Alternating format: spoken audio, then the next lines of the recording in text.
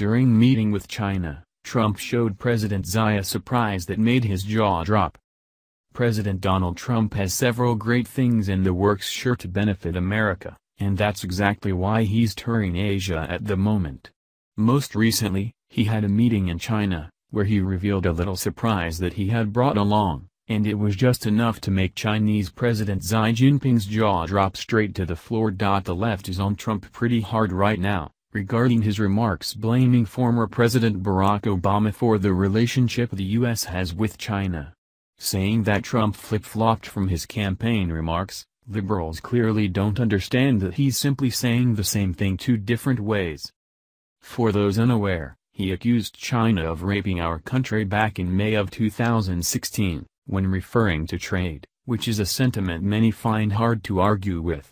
However, as he most recently explained that it's Obama's fault, short-sighted liberals, like CNN, were quick to attack, claiming that he'd reversed course. Too bad for them, that is not true, as both the statements are 100% true, and it's embarrassing for the morons with their pitchforks out today. After all, it's Obama's abysmal policies and trade agreements that allow China to rip us off every single day. It doesn't take a genius to see why a country would take advantage of a deal set forth if it benefits them. At the end of the day, if it hurts America, that really doesn't have an effect on China, and why wouldn't they want to spend less and get more? If the shoe was on the other foot, people would certainly understand this concept.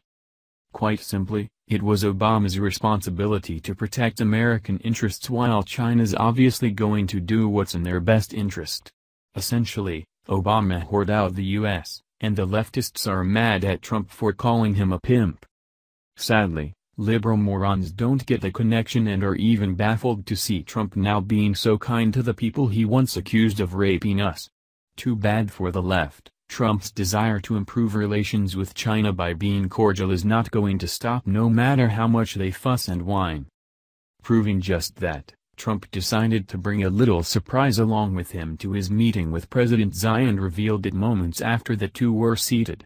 As it turns out, Trump's granddaughter was recorded in a video that left the Chinese leader's jaw on the floor. Trump proudly showed Chinese President Xi Jinping a video of his 6-year-old granddaughter Arabella Kushner singing and reciting poems in Mandarin on Wednesday during a break between meetings.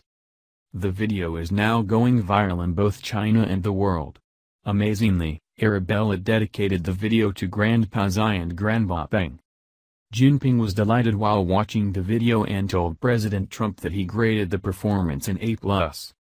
Arabella, the daughter of Ivanka Trump, has been learning Mandarin from her Chinese nanny since she was an infant. At the end of the day, this was an incredible exchange, but I doubt that it will get any real mainstream media coverage whatsoever, at least, not from networks like CNN and MSNBC, and not with the praise it deserves. What we have here is a man capable of reaching out and getting things done no matter how bad the situation was when he was handed the job, but for whatever reason, the left would rather he fail than recognize and credit him with any success, even when it's what's best for our country. Trump is making America great again, and the leftists in this country may want to hold on to their seats because it's going to be a bumpy ride for them if that's not something they can appreciate. As for the idiots out there who can't see that good things are in the works, well, their failure to comprehend common sense says more about them than it does about President Trump. Ignoring the truth simply because it hurts your narrative doesn't do anyone any favors and is the reason that things aren't progressing as quickly as they should. Liberals need to pick their battles because, at this point, they're showing off just how dumb they are with crap like this.